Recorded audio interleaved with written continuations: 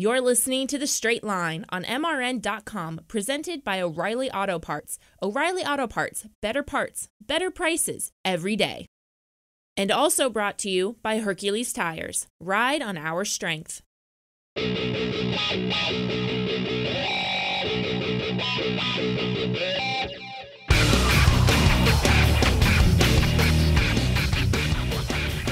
Hi, everybody. Welcome to MRN's The Straight Line, presented by O'Reilly Auto Parts. Ralph Sheheen here with you. Doug Herbert is here. He's not in the studio, but he is on the phone. We're going to get to him just for a second. Wow. Championship weekend in the books. 2019 is all put to bed, and that's where we're going to kick off our coverage right now. Doug, we're going to go red light, green light right out of the books. Okay, pal? Here's what we're going to do, because the green light is all of our champions, and it's you being in London. We're going to talk a little bit about that. But you know what? I think we got to start with a red light. Steve Torrence wins the championship, but gets into this squabble at the far end with Cameron Ferret there at the end of the first round. Your thoughts? Well, I don't have any problem with getting in a squabble. But, you know, you go over, and I don't know that Steve had any reason to hit the kid. I don't think that was called for. You know, racing's racing, and I don't care whether you stage first, you stage last, you deep stage. I've gotten to hassles with Kenny Bernstein, with Joe Amato, with all of them, Don Perdome, and they say, hey, you know, you deep stage on me. Yeah, you're dirty pulling. You know what I tell them? Hey, go check the rule book. There's nothing wrong with deep staging. There's nothing wrong with staging last or staging first, whatever. But to go over there and slap the guy, I don't know. That wasn't cool in my book. I don't know the whole story. Maybe there's something else, but I saw the video, as probably most of our listeners and viewers did. That just didn't seem like it was cool. So that's a definite red light. You know, where it got me was, look, I understand you're frustrated over it. You're battling for a championship and all of that. The swinging at him part was the part that I have to draw the line at, right? Right. It's the one part where I don't mind racers having disagreements and even arguing about it, what have you, but we can't take a swing at him. Right? That to me was very unchampion-like, and I hate to see that hang over Steve's head here after what has been a very strong and very impressive season. We shouldn't be starting our conversation today with that. Well, exactly right, and it's unfortunate. I hope Steve looks back at it and thinks, boy, that was a dumb move. What did I do that for? You know. Then on the other hand, we've got Doug Coletta that wins the race, basically did everything that he could other than get a few extra bonus points in qualifying. And, man, he missed that championship. I'm a little bit heartbroken, I got to tell you, for Doug Coletta and the Coletta team for missing out. But you know what? That's racing. That's the way it goes. Jack Beckman also winning the race, just barely missing the championship. But Robert Hight, I mean, you can't argue Robert Hight's dominance this year. I mean, they really dominated most of the year. So it's not hard to you know, you kind of got to cheer for them and applaud them for the job that they did. Andrew Hine wins the championship. They had a little problem, obviously, at Pomona. They didn't perform like they would have there, but, man, he was a champion all year long. And then Eric Enders winning the championship. Man, I mean, she was really the champion. I mean, she ran like the champion most of the year, so you can't argue with any of that. I absolutely agree. I think all four of our championship winners were, without a doubt, the class of the field throughout the season. Don't you agree? Yeah, you have to agree. I mean, performance-wise, all four of them, you know, and the way the championship countdown deal comes down, I mean, it really puts a lot of pressure on them in the last few races. But I think that the racers that won the championships, at the end of the day, you know, they're probably the right ones. They're the ones who should have won. They've really not just been strongest in the last couple of races. And it's happened like that a few times where somebody barely gets in and then they win the championship.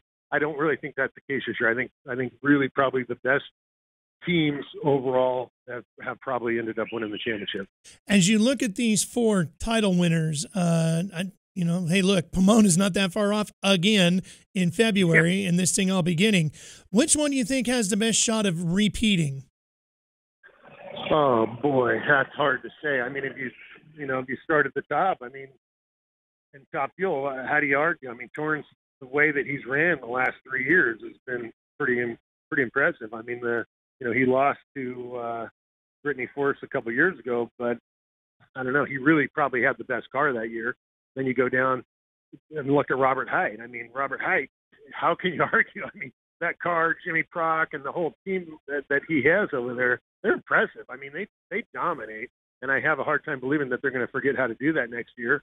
Eric Enders, the whole team, that Richard Freeman's put together over there at Elite, you can't think they're going to forget how to race next year. She's certainly not going to forget how to drive and how to win. So that would be hard to choose against them. And then you look at the motorcycles. I'm over here in the middle of London right now, so you hear all kinds of stuff going on. But you look at Andrew Hines and the Vance and Hines, that Vance and Hines Harley Davidson team. I mean, there's no way that you could ever bet against them. I mean, they're look at what they have, look at the resources that they have, and look how hard those guys work. I know how hard they work. It's going to be hard to bet against them. So all four of those champions, they're all going to be fighting for it again next year. There's no doubt about it. For me, I think Andrew Hines is the quick one and the easy one for all the reasons you just said. That organization, top to bottom, is so strong. Erica Enders certainly is unbelievably talented and gifted as a racer and has a strong team behind her, but that is maybe the one class that has the most parity in it, right? True. With Greg Anderson sure. and Line and Butner and those guys. It's a really tough category to win. Yep. With Steve, he's been on such a roll, you got to wonder if that roll ever slows up a little bit. What I'm starting to think is, could Robert Hight... Well, the pressure's getting to him. Yeah, right? I mean, maybe. Goes to show when he gets in the little argument at the finish line. Like, when you're the champion, you don't worry about stuff like that. That's right. And so you look at Robert Hight and you start thinking, John Force Racing could go on another massive streak, but it might not be John that we're talking about. It might be Robert Hight. You know what? That's that's a good point there. And just the way, we've had Robert on the show several times, and the way that he gets along with with his crew chief, Jimmy Prock. I mean, those guys are a team. I believe they're friends off the track, and then they know how to read each other's mind on the track. And when Robert's in the car, they understand what each other is thinking and what each other is doing. So I think you're right. I mean, that was like Austin Coyle with John Force for so many years. I think it's hard to argue with that. And same thing, like you said, with the motorcycles. You got Andrew Hines, you got Matt Hines over there. You've got such a deep bench on that Pro Stock motorcycle team. You're right. I mean, how do you argue against those guys continuing to dominate? Yeah. Yeah. Okay. So for the green light, which we wanted to get to, not just the champions there, but also you're over in London, as you said. So what are you doing over there? Well, I'm going to the British Drag Racing Hall of Fame event this week. So we're having some fun over here. I know Steve Gibbs, the former vice president of NHRA competition, he's over here. Jeff Stillwell is a big racing fan, and he's a Bonneville racer. People could follow him. I think his name on Facebook is Salt Flat Racer or something. Mm-hmm. And he actually is kind of underwritten the bringing a bunch of the American racers over here. I know last year Connie Coletta and Ed McCulloch come over, and I'm not sure. Clay Milliken came over. I'm not sure how many of the American racers are going to be here this year, but I know a few of them are. I know one old Top Fuel racer that'll be here, and hopefully we'll have some fun and show these British drag racing guys. I mean, they love their racing over here with Santa Pod and all the racing stuff. They really love it over here, and so I'm just proud to be here and happy that they've invited me to be part of it. Did you ever race at Santa Pod? No, I've been at Santa Pod a bunch of times. I helped announce for the main event race that they had a few years ago, but I never brought a car over here and raced. I wanted to do it. I was going to bring over a car and run the European Championship a couple times, and I just never did it. But I kind of look back and regret it. Maybe it's not too late. Maybe I could still do it. Yeah. I mean, I don't know what the weather's like over there this week, but, maybe you could make a pass or three. Yeah, I don't know. Weather for running the Top Fuel car right now. It's not wet right now, luckily, but it's really cold. I don't think that would be very good for running a Top Fuel car. So that's where they have a really short drag racing season over here. Yeah. What will you be doing at the function? Well, I don't know. I know we're having a bench racing session where all the racers are going to get up and kind of tell some racing stories. And hopefully they'll let me get up and talk a little bit. I know a couple of the British drag racers that are getting inducted to the Hall of Fame. So we'll have some fun with those guys and hopefully tell some good stories, make everybody laugh, and just be glad that they came out to the event. So I know you've been doing a little sightseeing with your lovely wife, Mimi. What's the highlight been so far? Oh, man, we went today over to the Tower of London. Yesterday we went to the Windsor Castle, and today we went to the Tower of London. To sit there and look at these things that were built 1,000 years ago. I mean, 1,000 years ago. And, Henry VIII was out there having people, mostly his wives' heads cut off, But, I mean, it's just the history of this place is pretty incredible. So it's really, really neat, really fun to read about it. And, I like history anyways, whether it's drag racing history or world history, whatever. I like history. And just to be in a place where there's so much history is pretty neat. Well, cool. Listen, it's been a blast sitting alongside you this year. You and Mimi have a great time over there. Say hello to all the British drag racing fans for us, and we'll see you when you get back. I absolutely will. I'll look forward to seeing you when I get back. We'll go to we'll take our kids to go to a Hornets game, and please pass on my congratulations to all the 2019 NHRA Top Fuel and Funny Car and Pro Stock and Bike Champions. You got it. Doug Herbert joining us. Enjoy the night over there in London. We're going to be right back. In fact, we're hoping to have Robert Hight with us in a moment. Here's your chance to win a set of your very own Hercules tires. Go to HerculesTires.com/MRN. Simply register, and each month we'll give away one set of tires. Hercules Tires has the value, selection, and industry-leading mileage coverage to get you wherever you need to go, no matter where the road takes you. Register now for your chance to win a set of Hercules tires at HerculesTires.com/MRN. Hercules Tires. Ride on our street.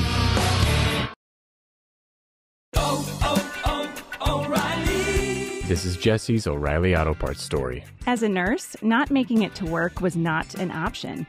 But driving through the snow with my wiper blades struggling, I just didn't feel safe. So I pulled into O'Reilly Auto Parts, and before I knew it, an employee was offering to install the wiper blades on my car. I got to stay out of the snow for a moment, and I still made it to work on time. O'Reilly Auto Parts. Welcome back to MRN's The Straight Line, presented by O'Reilly Auto Parts. Really excited to have joining us now. What is it, Robert? The three-time NHRA Funny Car champion now, Robert Hight? That's pretty cool. I like the way that sounds.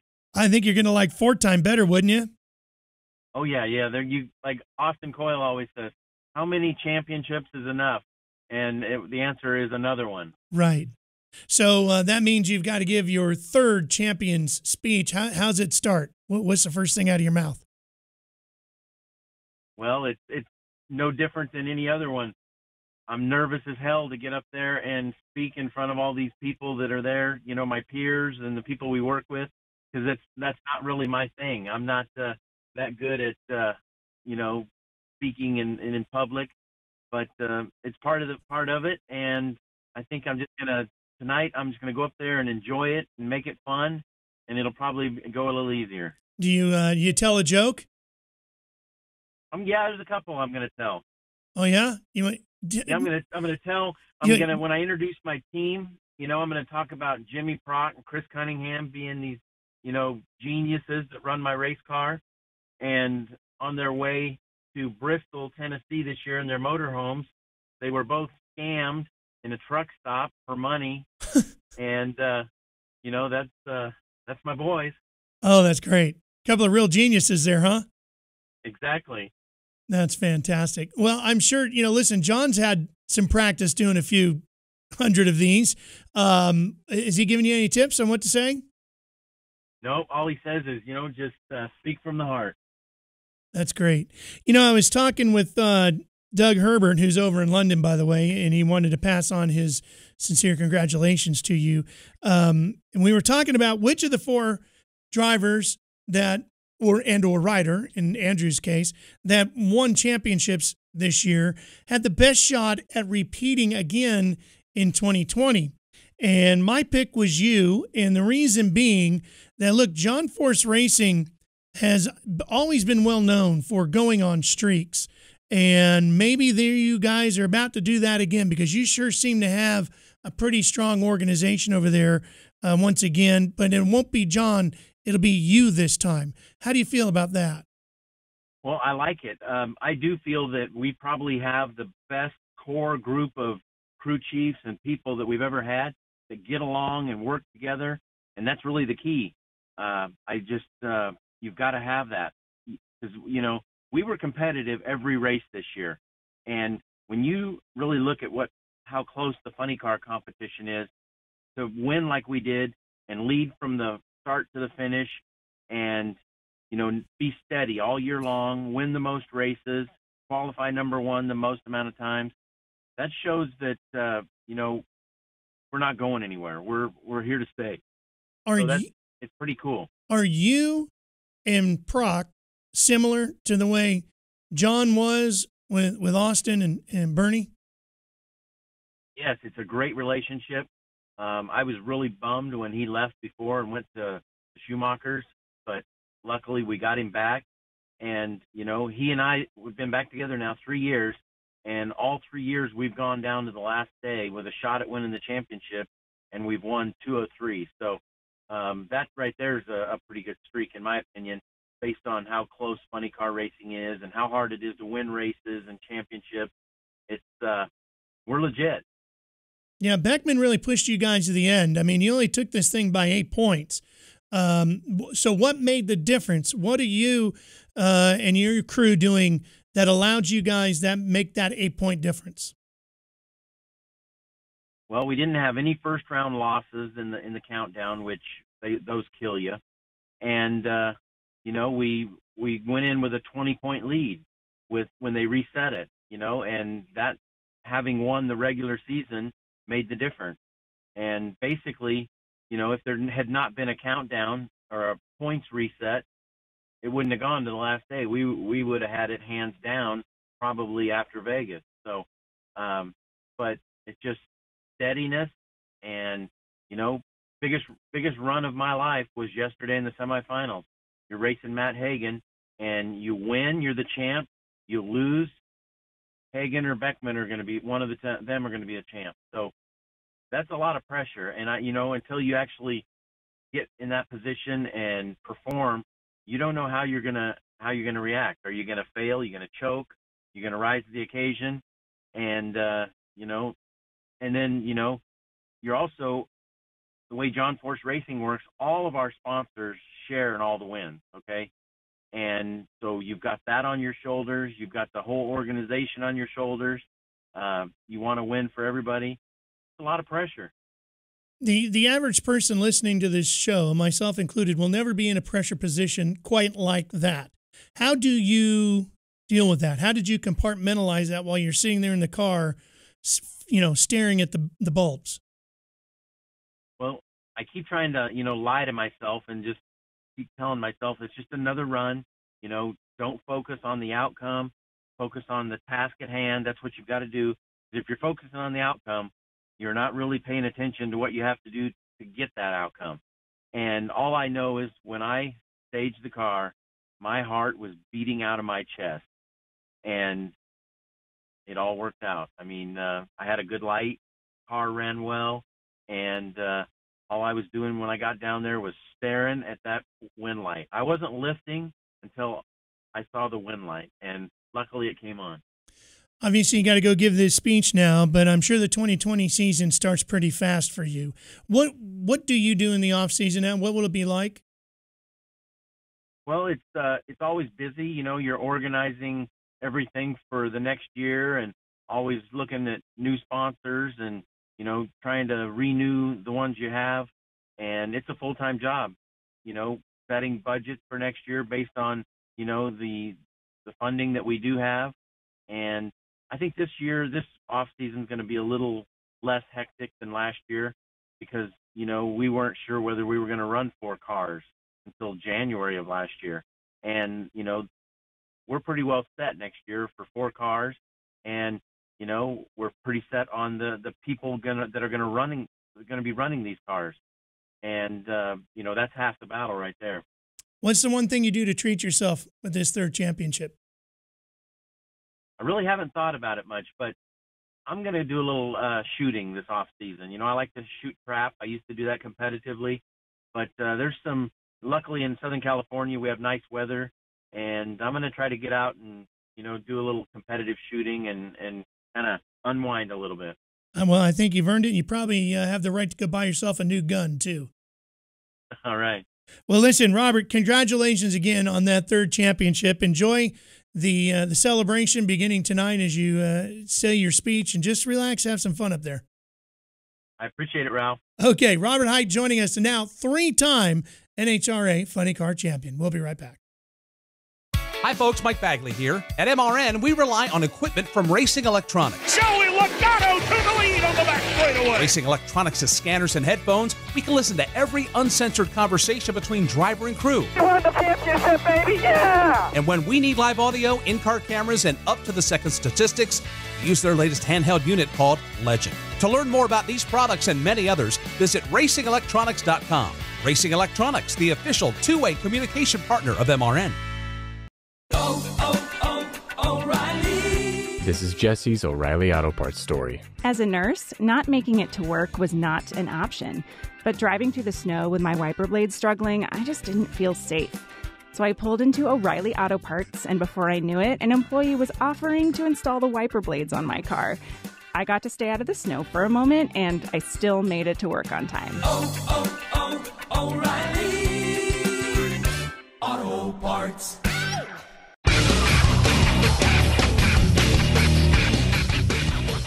Welcome back, MRN's The Straight Line, presented by O'Reilly Auto Parts. Ralph Sheheen with you. Wow, what a year it has been as we wrap up the 2019 NHRA Mellow Yellow Drag Racing season. We sure hope you've enjoyed all of our shows over the year. A little bit of house cleaning to do for you. And of course, we got to give away at least one more set of Hercules tires. The free set of tires have been given away every month. And if you'd like to be a part of that, it's very simple. You just go to HerculesTire.com/MRN, sign up, put your name in the hat, and who knows, maybe under your Christmas tree this year, there'll be a free set of Hercules tires. And speaking of Christmas, you know, that means February is right around the corner and the start of the 2020 drag racing season. I know it's hard to believe, but it is right there, and a trip back out to Pomona. So if you're thinking that maybe you need a last-second gift idea, how about tickets to the 2020 Winter Nationals? Well, you know how to get those. We've been telling to you all year long. You just go to NHRA.com, that red ticket tab in the upper right-hand corner, push the button, order up some tickets, and maybe surprise that drag racing fan under your list with some tickets under the tree for this season. Well, that'll about wrap it up for us here at MRN. We sure hope you had a great time listening to us and enjoying the season with us. Congratulations once again to all of our champions for this year, Steve Torrance and Robert Hight and Erica Enders, and of course, Andrew Hines. For Doug Herbert, my buddy who's been sitting here with me all year long, and our entire staff here at MRN, thank you for joining us. All the best in the off-season. Happy holidays, Merry Christmas, and Happy New Year. And we'll see you when the 2020 NHRA drag racing season gets underway. So long, everybody.